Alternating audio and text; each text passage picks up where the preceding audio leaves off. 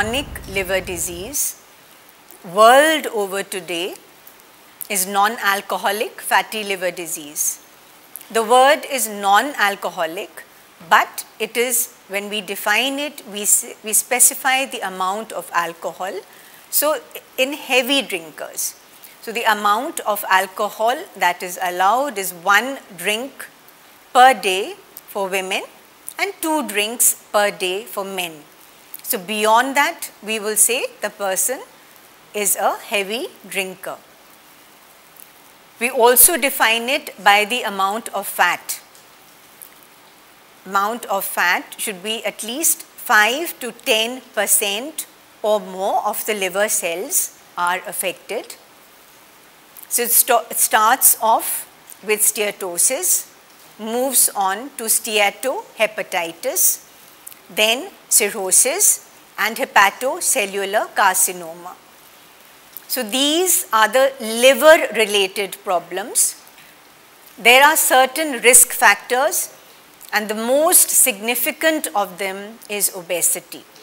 In obese people, non-alcoholic fatty liver disease may be present in up to 92 to 95%. In the general population, non-obese, even in lean, if we total that, it is about 20 to 30%, and that is the world over. In our study from Prayagraj, in which we just did an ultrasound, it was 32% prevalence of non-alcoholic fatty liver disease. The gold standard for the diagnosis is a liver biopsy, which we know is invasive, and we would like to avoid a liver biopsy if possible. Yes, sometimes it is indicated. The next best, with a very good sensitivity and specificity, is MRI elastography.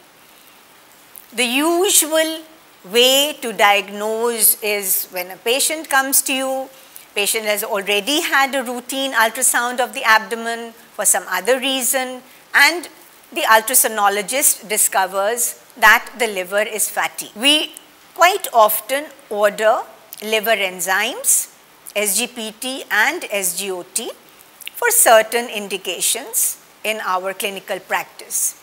So abnormal liver enzymes or a routinely done ultrasound may pick up a fatty liver.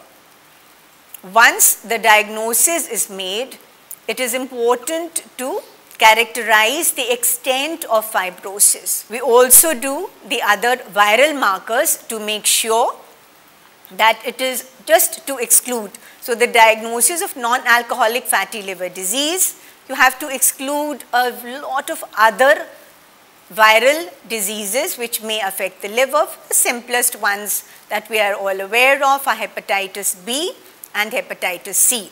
So viral markers need to be studied because, like I said, it is a diagnosis of exclusion. So once the diagnosis is established, we confirm the extent of fibrosis and then decide how the patient is subsequently managed. Drugs, unfortunately, we do not have any drugs which are approved, but pioglitazone, vitamin E have been recommended. GLP-1 analogs are also useful. So the drugs which are available still need to be studied, and we need a drug which is absolutely going to help us. Non-alcoholic fatty liver disease, like I said, is not just focused to the liver. Apart from the liver, there are other associated comorbidities which need to be looked into. Diabetes, hypertension, dyslipidemia also need to be investigated. So all these patients need a thorough metabolic profile to be investigated. It is not a benign disease. Some individuals are at risk for coronary artery disease, cerebrovascular disease, peripheral arterial disease as well. It can start in children as early as teens because obesity is becoming more and more common today. Apart from the investigations, for the liver, as well as the associated comorbidities.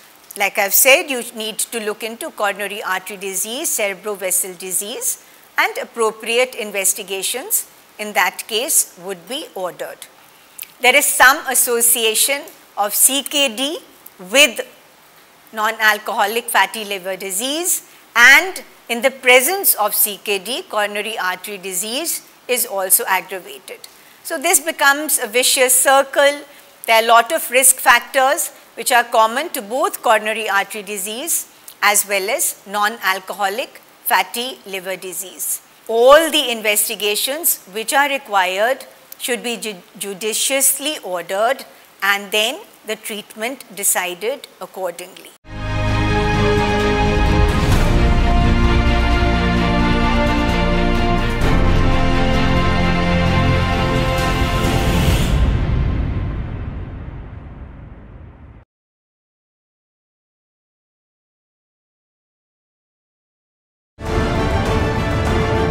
Insights from the world's best medical minds. You are watching TheRightDoctors.com.